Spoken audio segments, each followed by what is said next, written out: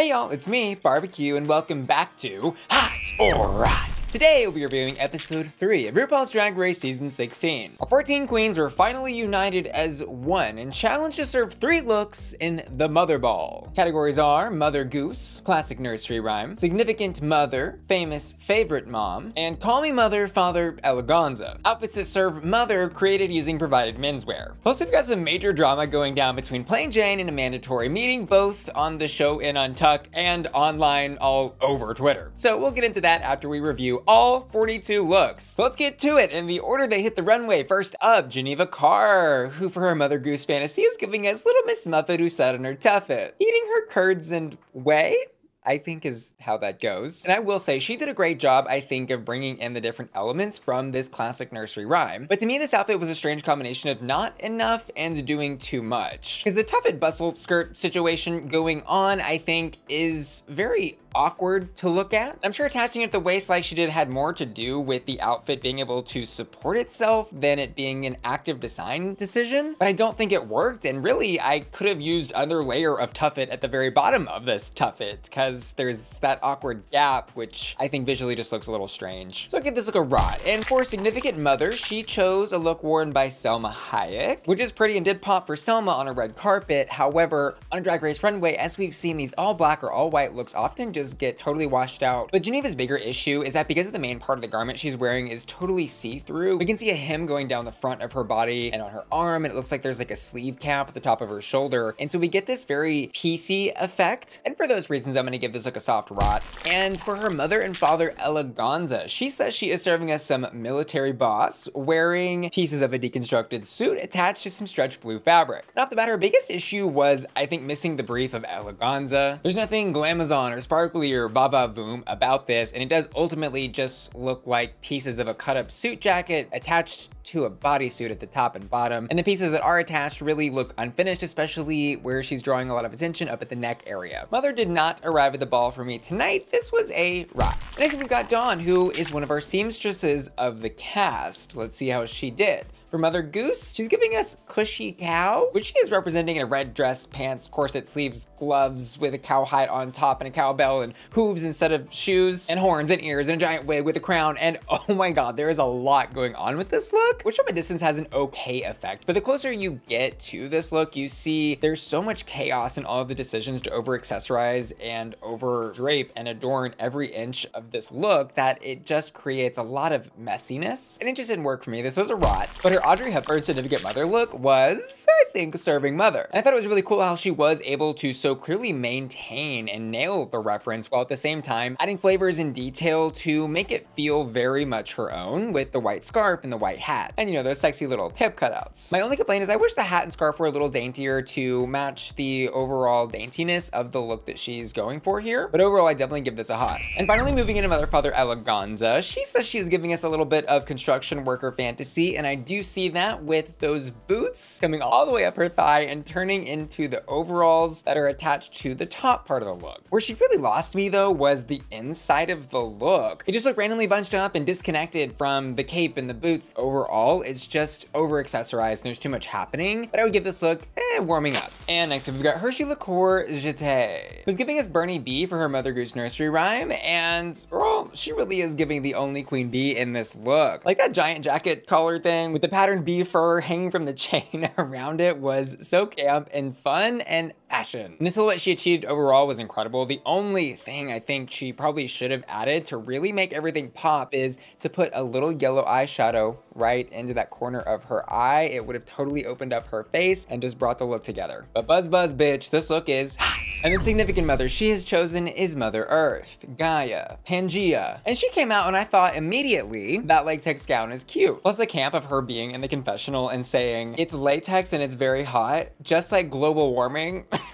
But where she lost me with this look were like the leaves or flames or scales. I don't know what that was on the top of her dress and like that on one of her sleeves. So this for me was a soft rot. And finally we get into her Mother Father Eleganza look, which what I'll say that I like about this is the realness. Like, this is a real woman. We've seen her, we know her. And this everyday pedestrian couture is absolutely camp, but what it's not giving is eleganza. These are jeans literally pulled off the rack of materials they were given to create looks, combined with a top that I think she sewed like towels as sleeves or washcloths or something. I don't know what that material is there. And this look really is all over the place. I don't know what she was thinking with that hair that has the gold streak and then the gold heels.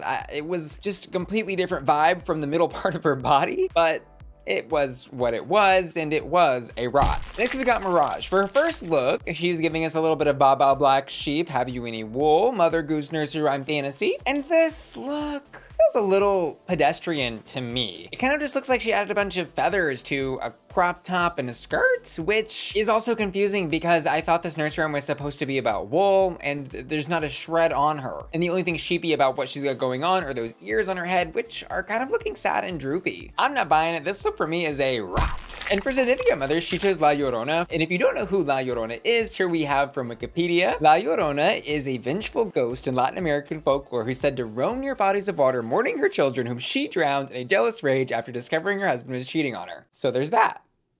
Like, it's really sick and twisted that she chose this as her significant mother, but also hilarious in a really dark way. And the way she chose to represent this character is in a skin tone illusion bodysuit that is wrapped in her own wet hair, covering up all of her bits and bobs. And she also adorned this look with some water droplet looking crystals, but I would have liked to have seen a lot more of those. Because what she did is a serve. I just feel like she's sitting on the edge of these two ideas of glamorous and dirty, filthy ghost. But I had fun with this look, and I'm gonna give it a hot. And for her final look, Mother, Father, Eleganza. She says that she's painted on a black eye because her dad was a boxer in the army. And I don't know what that means. But aside from that confusing the hell out of me, the actual outfit she's created is not that bad. She seemed to be stressing out and really having a time with this in the workroom, but she honestly served it on the runway. It's giving me like a little deconstructed Cadet Kelly crawled out of a swamp. I think she did a pretty good job turning nothing into something. I would give this a soft hot. And next we've got Megami. For her Mother Goose, she is giving us Little Bo Peep. And immediately I loved this look. There's a lot of whimsy here. And I love how it's kind of a deconstructed Little Bo Peep. Like the giant hoop skirt and all those different colors and layers of the polka dot chiffon or tulle fabric. Really pretty. I would give this look a hot. And for Significant Mother, she has chosen Lady Gaga. The look she is recreating here is from the telephone video. And indeed, it does look like Megami struggled a bit with this look. It's giving more a collection of clear trash bags that have been roughly shaped into the silhouette she was going for. And I think the material she chose was a little too transparent. We kind of lost the fashion in it. And like, it's not a bad look. It just doesn't, I think, truly live up to the original or expand upon it in any new, meaningful ways. So I give this look a soft rot. And finally, for Mother, Father, Eleganza, she is giving us, trend alert, construction worker realness. Her and Dawn are about to start a contracting company. Y'all better watch out. They're gonna get these houses built for America. We have a housing shortage, but not anymore.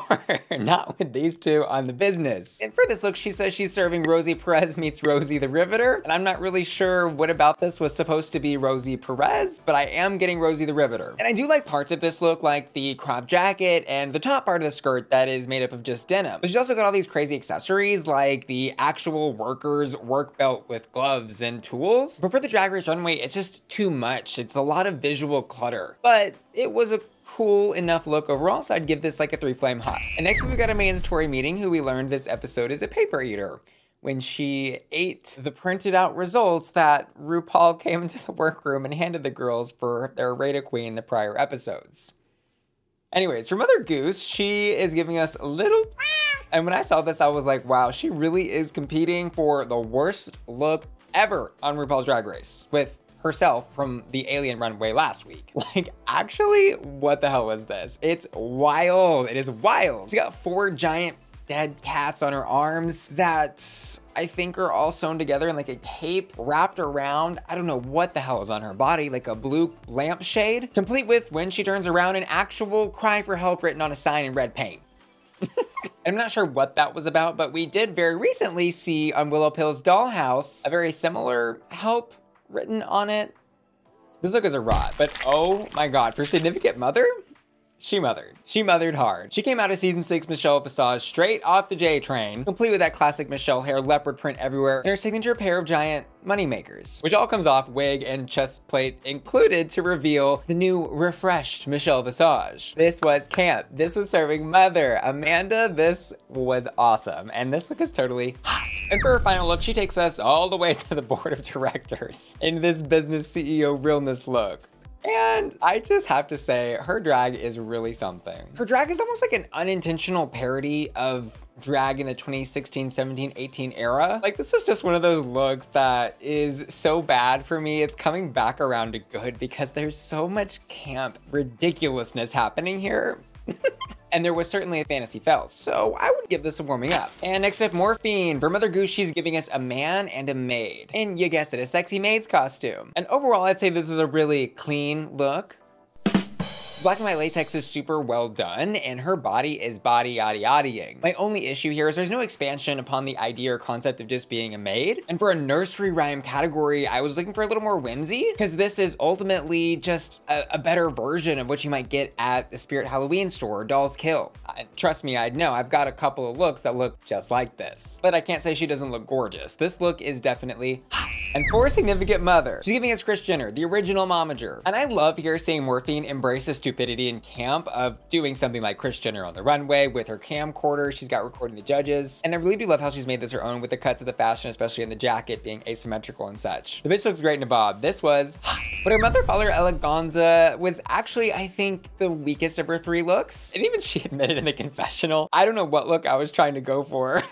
Which we can tell that because girls, there's a witch hat. She's got tassels coming down on her sleeves of denim. And then this random piece of fabric that is like clips to the front of the panty line and then circling back around the back with her butt cut out to show off the BBL. And the thing is, I definitely don't hate this look. It's just messy, but it is glamorous and giving eleganza, I think, in a way that many other looks didn't tonight. So I'd give this a safe, very safe, bordering 3 flame hot. Next up, we got Mhi'ya on LePaige for her first look, giving us Mary's Canary in an all yellow, beautiful, honestly, pageant gown. And the judges kind of called her out for the feathers that are blocking her face, yes. But I will say I kind of was living for the camp of her face hiding until she wanted to show it to you. That was like really giving me that's part of the show. That's what's intended, and I liked it. Sue me. My only question in this look is, where's the whimsy? Where's the nursery rhyme element? Because yes, she is a yellow canary bird, but I don't know, maybe putting a beak on or having a cage or something would have tapped into that childhood fantasy of a nursery rhyme a little bit better. That said, yes, this look is hot.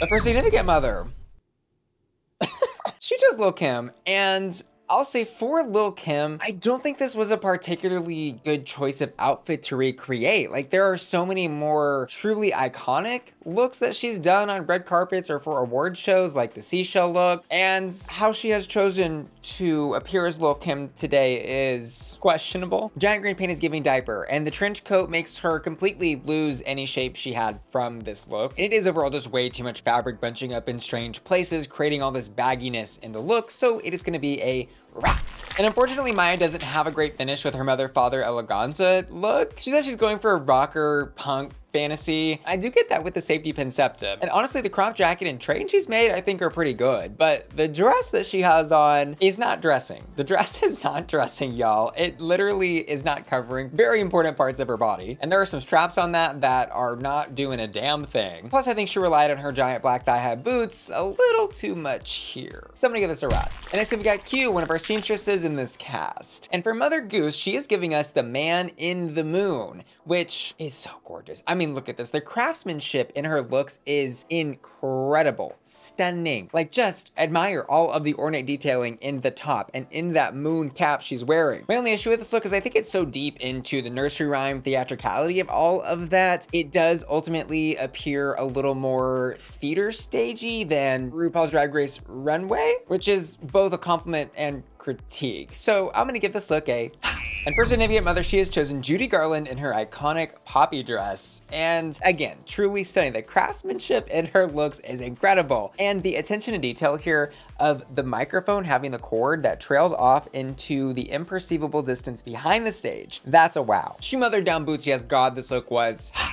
And the mothering continues into her mother-father eleganza look. This was incredible and truly the first look in this category on the runway to actually goop and gag me. Like, I so clearly see the punk rocker Vivienne Westwood edgy thing she's going for combined with a really more intricate and feminine beauty that I think we're starting to learn is Q and her personality, with that little fascinator on top of her head and that giant collar. She should be so proud of this, and it was totally hot.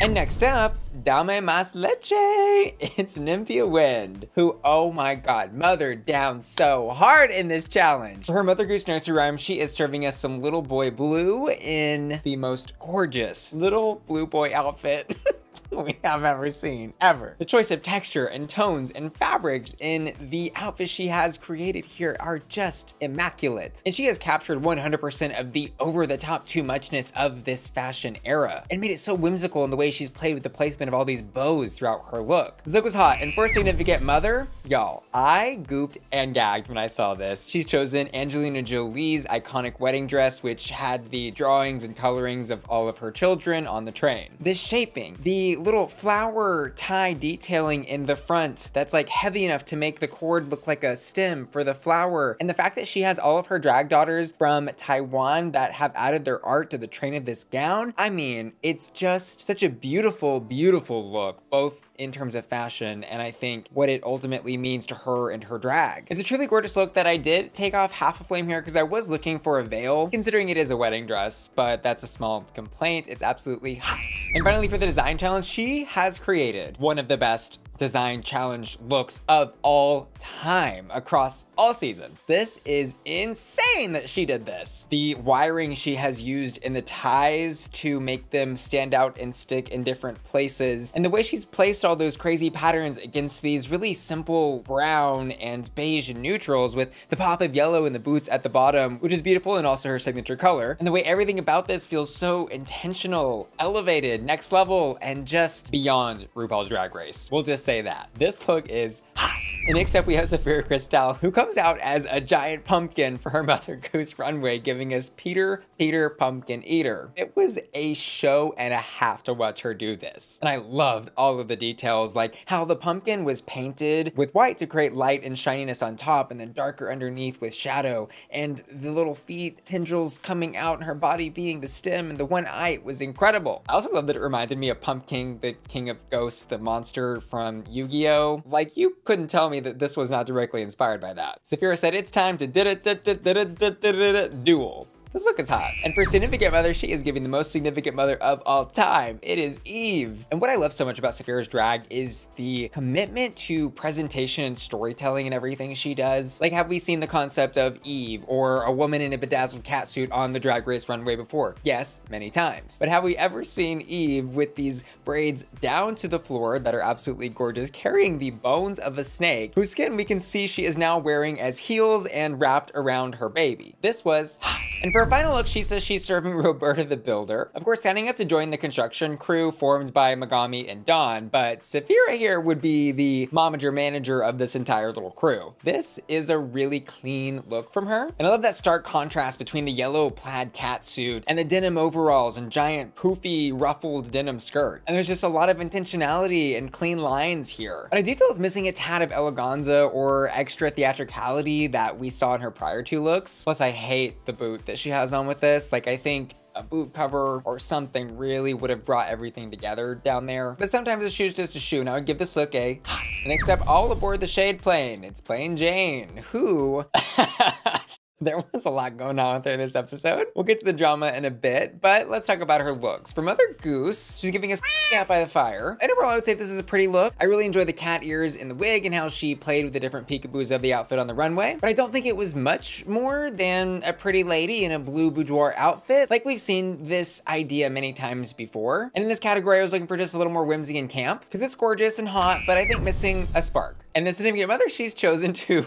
pay homage to on the runway is Octomom. And the way she's chosen to do that is in a glamorous rhinestoned hospital gown, carrying 7 of the babies she's delivered so far as she walks down the runway, and then there comes the 8th one on the floor. There it is, which she leaves there, and then walks the runway with the rest of the babies draping down the front of her look. And I do love the commitment to stupidity and camp in this look, but I do feel she maybe relied a little too much on the joke, and I wanted to see a little more fashion out of a look like this, but I would still give this look a hot. And for Mother Father Eleganza, she is giving us full glam. It feels very like 90s with the chains draping off on the different sides. And I love the cutouts that she's got in the top part of this jacket. She did a great job tapping into the femininity in this Eleganza. There was just something though, I think a bit off with the execution of the skirt. And the pieces all looked good, like zoomed in and stuff, but there was something about the openness of it that accentuated how different her tights color was to her actual skin tone. That made it a little jarring and fourth wall breaking, but the look is still hot. Next up, Xunami Muse, who for Mother Goose is giving us a little Humpty Dumpty, fell off a wall, and this look really got me. It really got me, gal. It was so stupid and full of personality, which made me so happy to see, because I feel like Xunami has been giving us a lot of runways that are pretty, but I'm like, where is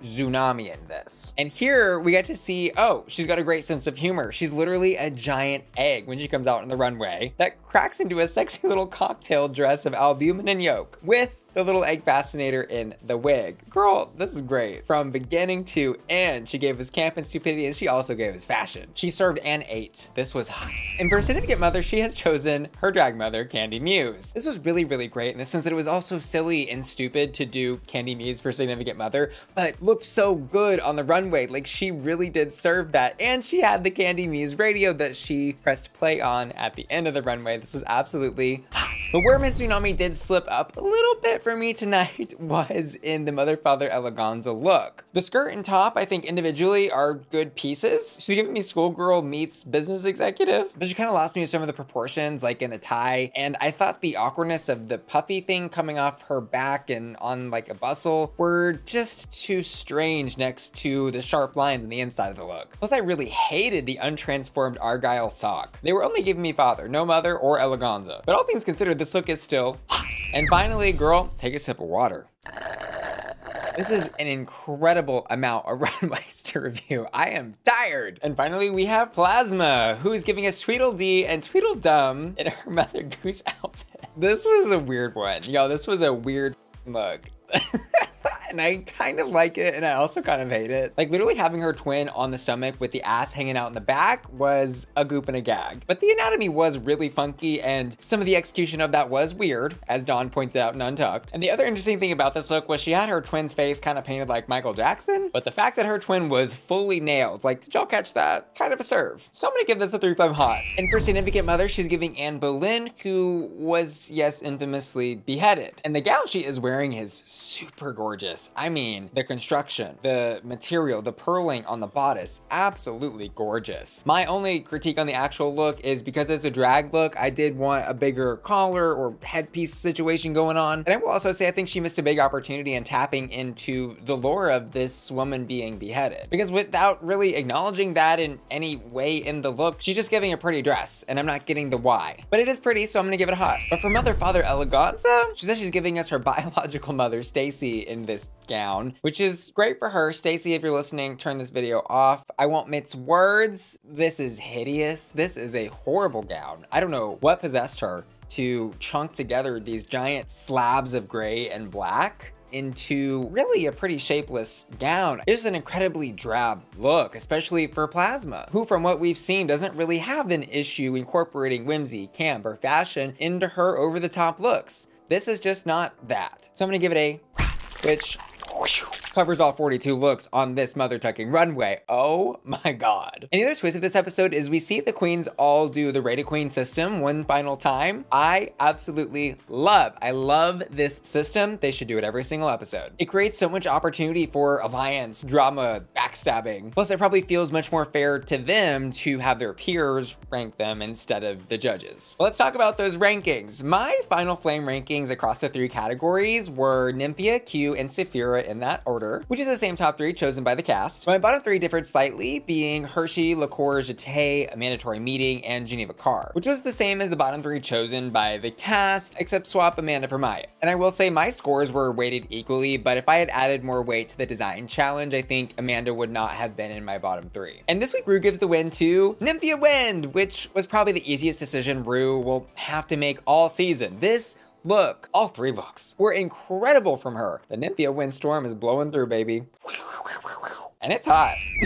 For the bottom two lip sync, we've got Geneva, Karr, and Hershii, LiqCour-Jete. And I did react to this lip sync, as well as this entire runway, in my exclusive reaction video, which I've uploaded to my Patreon at patreon.com/BussyQueen. That's my members only website where my Patreon family gets exclusive member benefits like access to those reaction videos and early access to my YouTube videos. And you can join my Patreon and help support the channel by clicking the link in the description of this video. See you there. But as far as scoring this lip sync, I would give both queens hots. I thought Geneva had a slightly technically better lip sync, but it felt like maybe Hershii was a little more entertaining in some spots, bringing the camp and comedy with her silly little dance moves. And finally, we've got, as prophesized by Mistress Isabel Brooks last week, the drama between Plain Jane and a mandatory meeting. And this all started earlier this week when Drag Race was dropping clips from this episode in Untucked, where we see Plain Jane straight up tell a mandatory meeting that she doesn't like her drag and that she hopes it gets better as the season progresses because it's not giving. And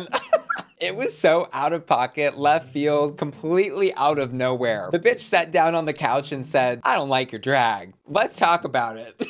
I'm like, guess what? The internet gagged, we gooped. It was a good reality TV moment. We'll just say that. But in response to these clips on Twitter, we see Amanda saying she wishes she could say more, but the NDAs are still intact, followed up with some tweets reading, "Sure, I may have looked hideous at the beginning of last summer, but nothing could be more hideous than a hating ass bitch. I already fixed my mug, but I hear the other thing is a long-term condition. Hope that girl gets better someday." With a follow-up tweet saying, "And before anyone starts acting crazy in her comments, no, I don't condone any hate toward her. If you want to go send her hate, you should be one of her fans instead because y'all act real similar. Mirror emoji." And in response, we see Plain Jane writing, "Fix is subjective, mama. But yes, I'm Team Amanda all the way. F those naysayers still calling you hideous. Little do they know you're well on your way from drag incompetence to drag mediocrity like the rest of us." Heart emoji. To which Amanda replied, "I liked the tweet you deleted better." And I didn't catch what the deleted tweet was, but on some Reddit threads, it seems some people are sharing a screenshot where she made a joke about a mandatory makeup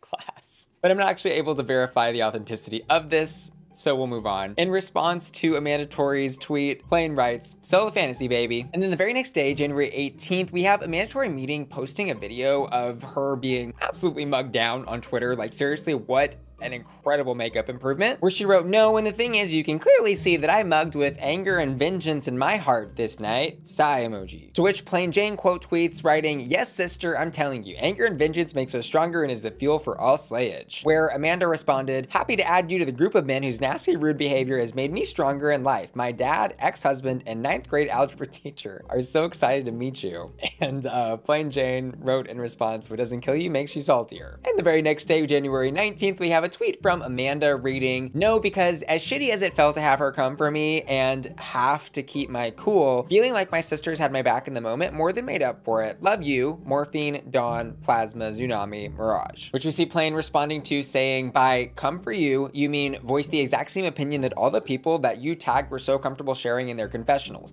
Okay, girl, you know the name of the game. You know this is TV. I don't get why you're trying to play the victim as if you didn't clap back." Yawning heart. And as of the time I'm recording this video, it doesn't seem Amanda has responded to Jane's latest tweet about her. So that's where we'll leave our feud today. I'd love to know though in the comments below, are you team Plain Jane or are you team mandatory meeting? Or are you team just eating your popcorn and enjoying the drama? Because that's what team I'm on. Anyways, let's talk hottest hots for this runway. Wow, wow, wow, wow. In Mother Goose, I'm gonna give it to Xunami Muse. For Significant Mother, I'm gonna give it to Q. And for Mother, Father, Eleganza. Put your hands together, ladies, gentlemen, germs, worms, theys, others, for Nymphia Wind. And of course, I also asked my patrons to vote on their hottest hots. And this week, they've chosen Sapphira, Cristál, Q, and Nymphia Wind, respectively. Don't forget, though, that you, too, can vote on hottest hot polls and get your patron icon featured in every one of my videos at my hottest hot tier over at patreon.com/BussyQueen. And finally, I want to say thanks so much to you for watching today's video and give an extra special shout out to Ashley Brungart, Child Free Mateau, Dorothy Hall, Felicia, Frankie, Laura, Matthew Burns, Stephen Topher, Tyler and Ximdi,